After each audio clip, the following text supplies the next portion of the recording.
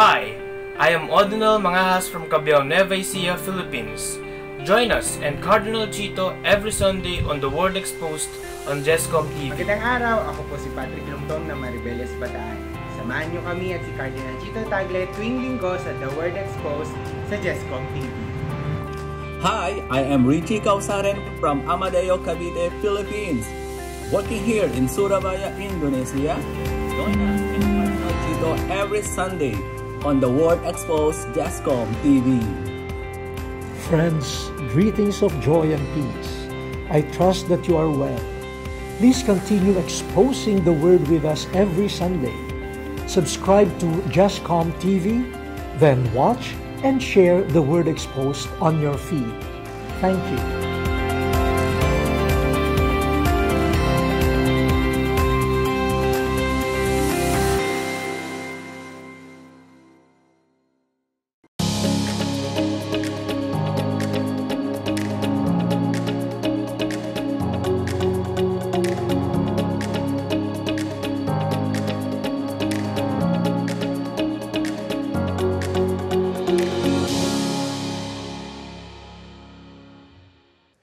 Ciao, mabuhay!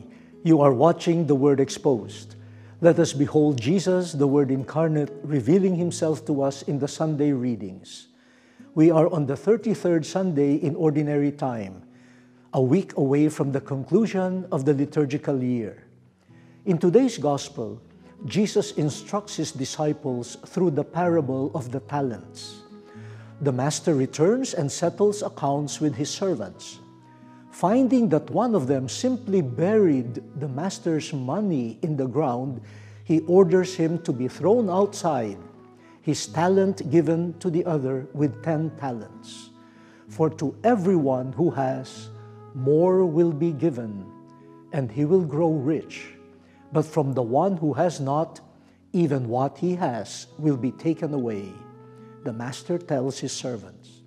What does this tell us, brothers and sisters? The Lord entrusts us with His gifts and blessings. Do we creatively develop them for God's kingdom?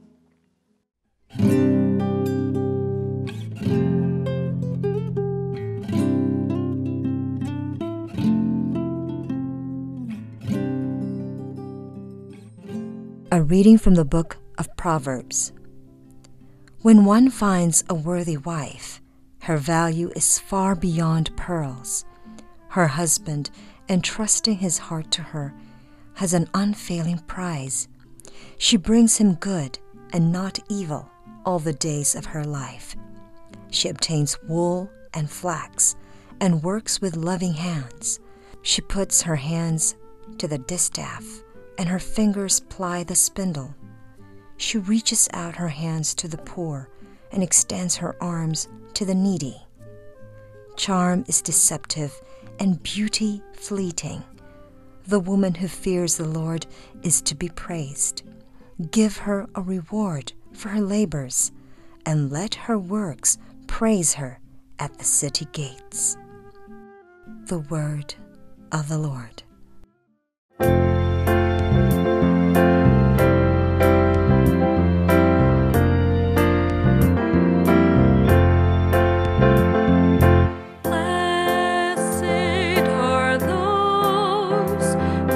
Fear the Lord.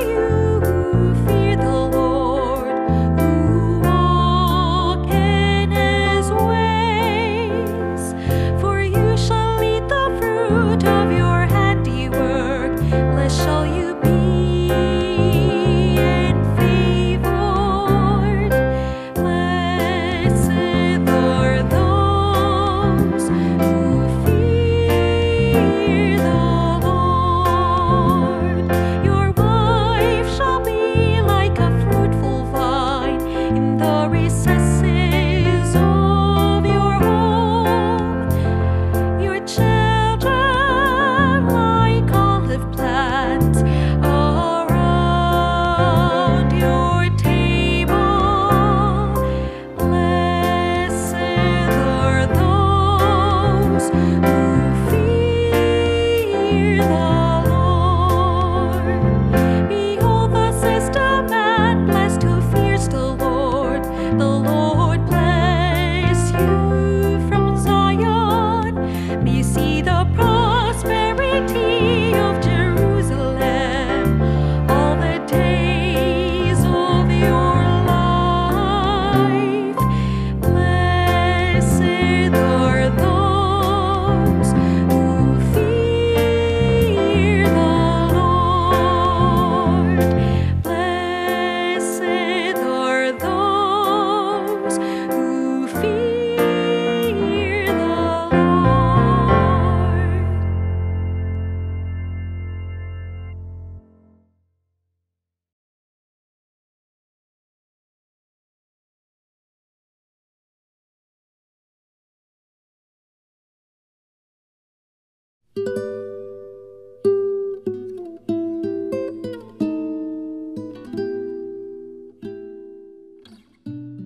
A reading from the first letter of Paul to the Thessalonians. Concerning times and seasons, brothers and sisters, you have no need for anything to be written to you. For you yourselves know very well that the day of the Lord will come like a thief at night. When people are saying peace and security, then sudden disaster comes upon them, like labor pains upon a pregnant woman, and they will not escape. But you, brothers and sisters, are not in darkness for that day to overtake you like a thief. For all of you are children of the light and children of the day. We are not of the night or of darkness. Therefore, let us not sleep as the rest do, but let us stay alert and sober. The word of the Lord. Act wisely and responsibly.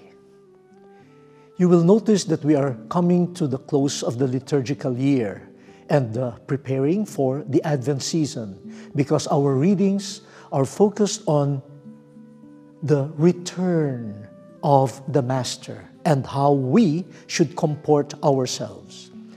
In today's readings, I want to highlight the call to act, but with wisdom and with responsibility.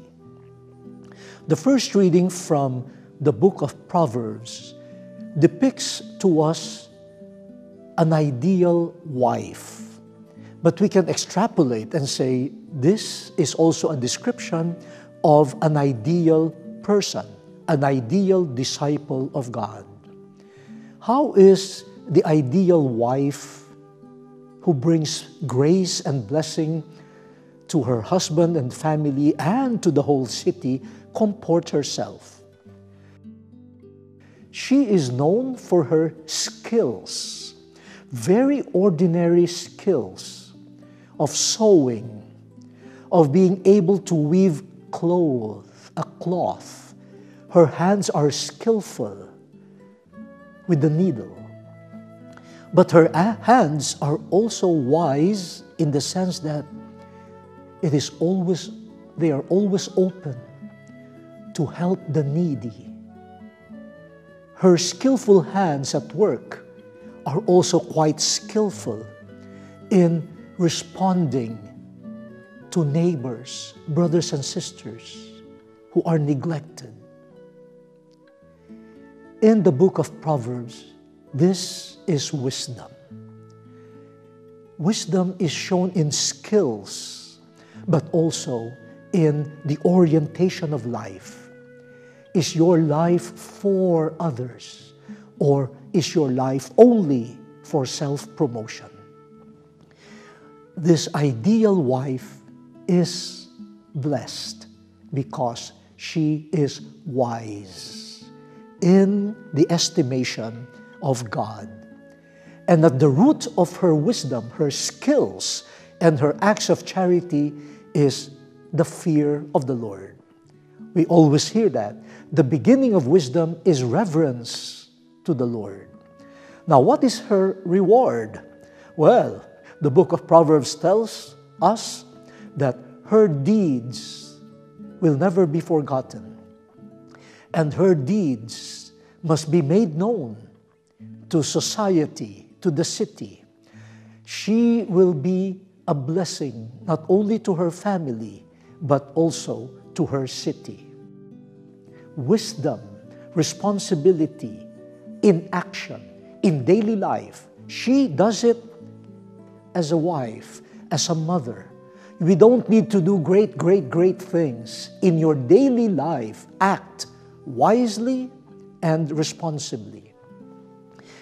We can see the same theme in the second reading from the first letter of St. Paul to the Thessalonians. There is a type of wisdom, a temptation even, to show wisdom by being able to predict when will the Lord come again? When is the second coming of the Lord? When will the end of the world happen? And some people think that they are wise by being able to predict. But no, St. Paul does not buy that. That is not the type of wisdom that he is looking for. He says, well, God knows that. It is not for us to know. What we should be doing is now, today, act as children of the light. You do not belong to darkness. So be wise, light. Be responsible, light.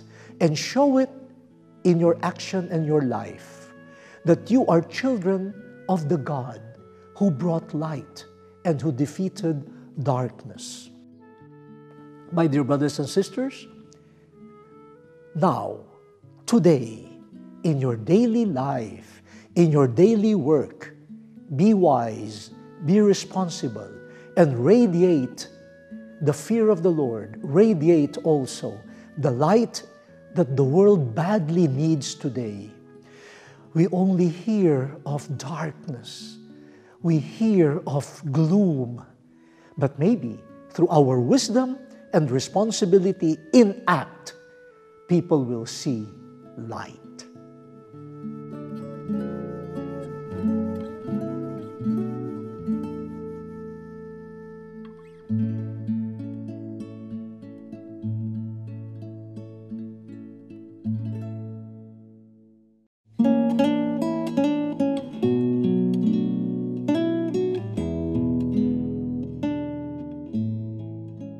The proclamation of the Holy Gospel according to Matthew. Jesus told this parable to his disciples. A man was going on a journey. He called in his servants and handed his funds over to them according to each man's abilities. To one he dispersed 5,000 silver pieces, to a second 2,000, and to a third 1,000. Then he went away. Immediately, the one who received the 5,000 went to invest it and made another 5. In the same way, the man who received the 2,000 doubled his figure. The man who received the 1,000 went off instead and dug a hole in the ground where he buried his master's money. After a long absence, the master of those servants came home and settled accounts with them. The man who had received the 5,000 came forward, bringing the additional 5. "My lord," he said, "you let me have 5,000. See, I have made 5,000 more." His master said to him, "Well done. You are an industrious and reliable servant. Since you were dependable in a small matter, I will put you in charge of larger affairs. Come, share your master's joy." The man who had received the 2,000 then stepped forward. "My lord," he said, "you entrusted me with 2,000, and I have made 2,000 more." His master said to him, "Cleverly done. You too are an industrious and reliable servant. Since you were dependable in a small matter, I will put you in charge of larger affairs. Come, share your master's joy." Finally, the man who had received the 1,000 stepped forward. "My lord," he said, "I knew you were a hard man. You reap where you did not sow, and gather where you did not scatter. So out of fear I went off and buried your 1,000 silver pieces in the ground. Here is your money back." His master exclaimed, "You worthless, lazy lout! You know I reap where I did not sow, and gather where I did not scatter. All the more reason to deposit my money with the bankers, so that on my return I could have had it back with interest. You there, take the 1,000 away from him and give it to the man with the 10,000. Those who have will get more until they grow rich, while those who have not will lose even the little they have. Throw this worthless servant into the darkness outside, where he can wail and grind his teeth." The Gospel of the Lord. Act wisely and responsibly. As we prepare for the end of the liturgical year and the beginning of the Advent season, we are being told once again how to prepare ourselves for the coming of the Lord. And today we choose to focus on wisdom and responsibility, depicted in the first reading in the figure of the wise, responsible wife who in her daily life exercised wisdom through her skills and through her acts of charity. And the root is the fear of the Lord. She brings honor to her family and to the city.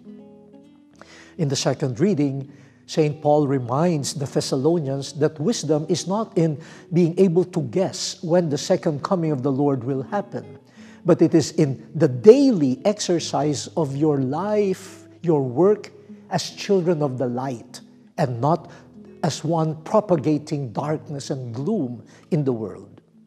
The Gospel from St. Matthew is the parable of the talents. The master will go away, and he entrusts parts of his property, what is called talents, to 3 servants, according to their abilities. So you see, the master, Jesus, respects our uniqueness, respects our capacities. So there is no demand that is beyond what our capacities could accomplish. Very realistic and very, very responsible on the part of the master. But it is interesting that the master did not give instructions to the 3 servants what they should do with his talents or his properties.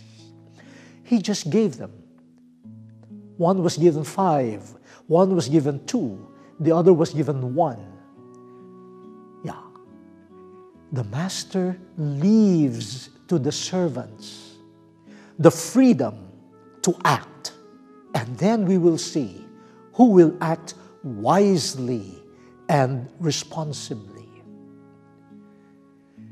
The first 2, the ones who received 5 and the other 2 talents, what did they do? They invested the property of the master. So they took risks. You know, when you invest, you may earn or you may lose.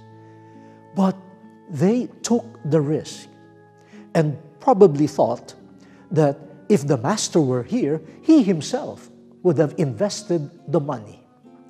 And so they took the responsibility. If it earns, good. If it does not earn, I take responsibility.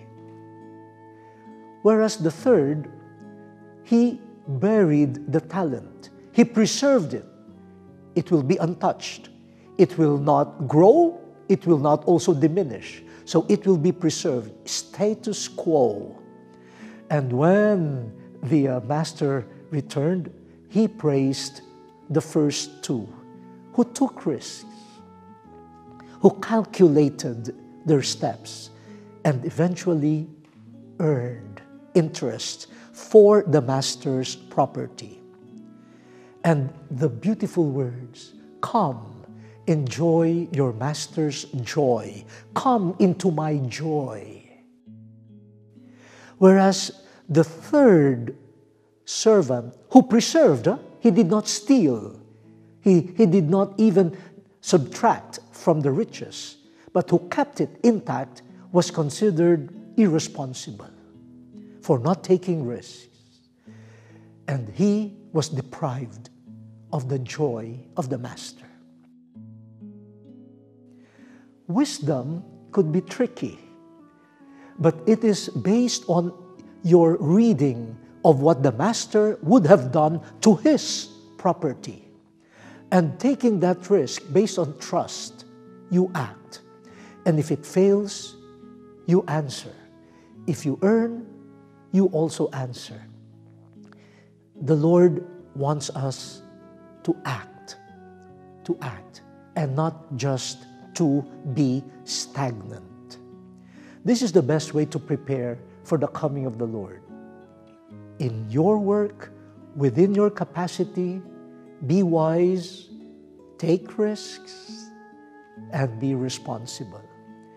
I would like to thank our medical frontliners, our humanitarian servants, who, in spite of dangers to themselves and even to their families, act responsibly, responding to the needs of the victims of the pandemic, the victims of natural disasters, the victims of wars.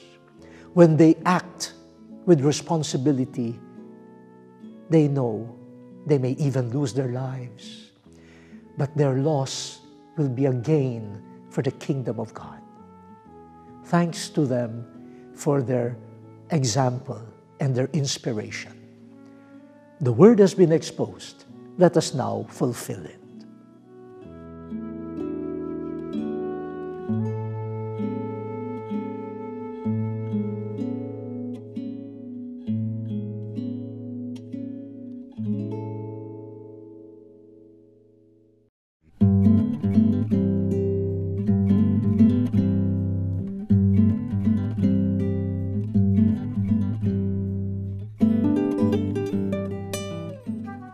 Many remember Saint Aloysius Gonzaga for his chastity. But did you know that he was a frontline volunteer during his time?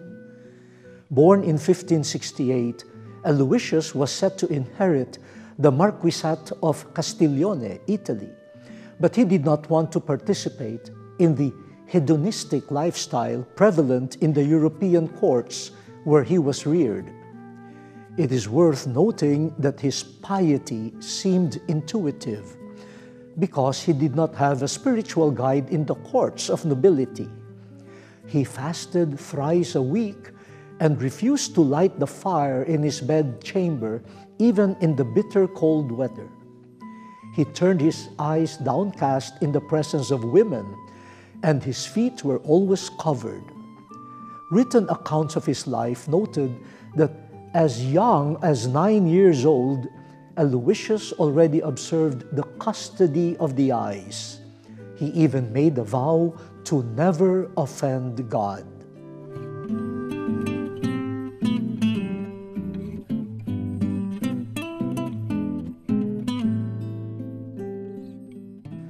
In 1585, Aloysius decided to renounce his right to the marquisate. He opted to study for the priesthood as a member of the Society of Jesus in Rome. In the seminary, he had another future saint for spiritual director, the Jesuit theologian Robert Bellarmine. All was well until a plague broke out in Rome in 1591. He was one of the first to respond and volunteer by begging alms for the victims and by caring for the sick, bathing and feeding them. He continued doing so even when most of his brother Jesuits, who like himself were volunteer frontliners, got infected and the superior had already instructed them to refrain from serving in the hospital.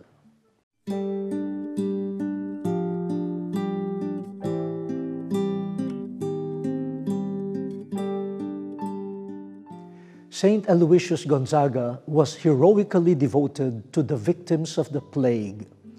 We lift our frontliners today for his protection and intercession. May the Lord bless and deepen their commitment in serving the sick.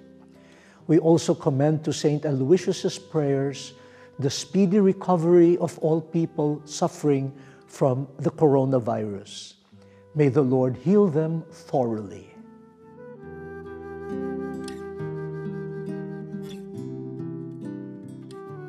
If Saint Aloysius cared much for the sick during the pandemic that he experienced, we know that he also cares for those afflicted by the current pandemic through his prayers to our merciful God.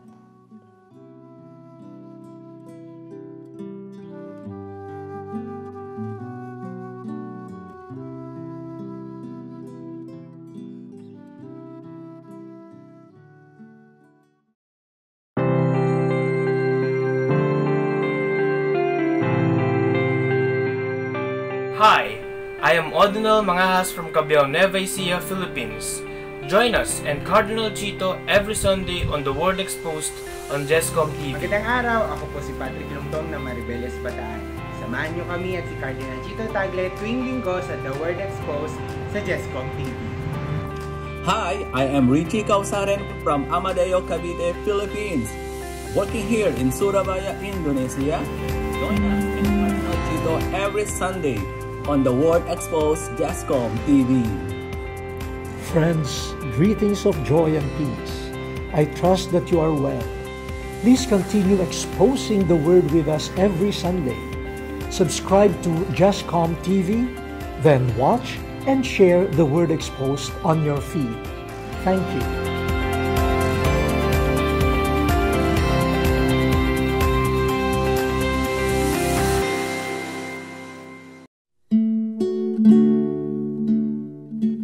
We have prepared reflection points for you. Please share them with your companions. The first point is, how can we deepen the spirituality of stewardship? Paano natin mapapalalim ang spiritualidad ng pagiging mabuting katiwala? The second point is, how can we teach the young people to act responsibly? Paano natin matuturuan ang mga kabataan na kumilos ng may responsibilidad?